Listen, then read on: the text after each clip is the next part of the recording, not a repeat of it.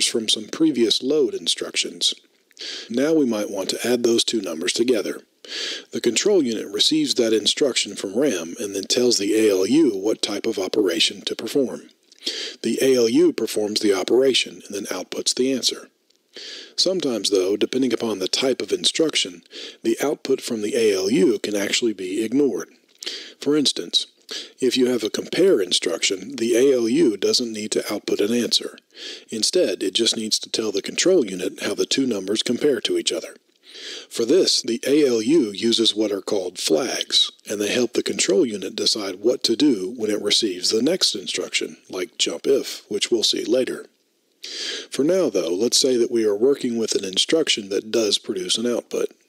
Where does that output actually go?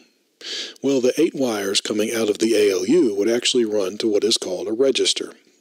A register is a very simple component whose only job is to store a number temporarily.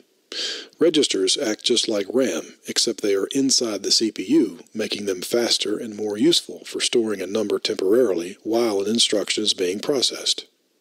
When the ALU sends the output to the register, it won't actually be saved until the control unit turns on the register's set wire.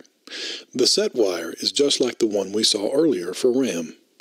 When the set wire is turned on, the register saves whatever number is on its input wires.